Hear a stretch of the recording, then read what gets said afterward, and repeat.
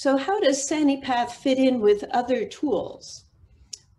Sanipath is unique as it's one of the few tools that focuses on public health, and it involves primary data collection.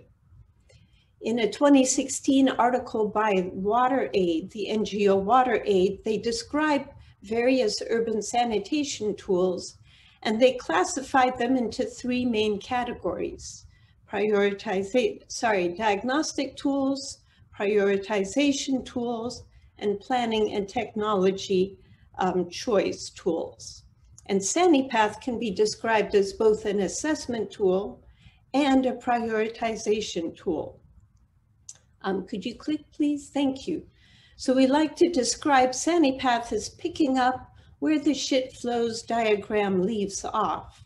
So we know that the shit flows diagram shows that there's fecal contamination or fecal sludge going into the residential environment and drainage systems and receiving waters.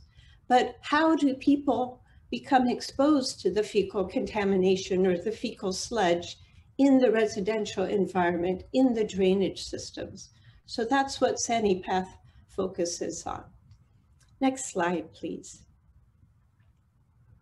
So the Sanipath tool uses a simplified and standardized method, but I want to emphasize that this is a method that's customizable to the context of your city. So it starts with conducting a preliminary assessment with key informant interviews and transect walks to determine what are the pathways in a particular neighborhood. Is there surface water? Are there open drains? Are there public latrines?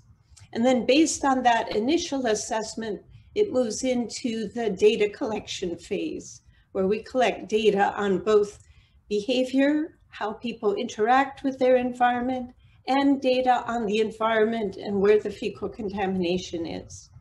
And then this data is fed into a database that performs the analyses and produces a final report.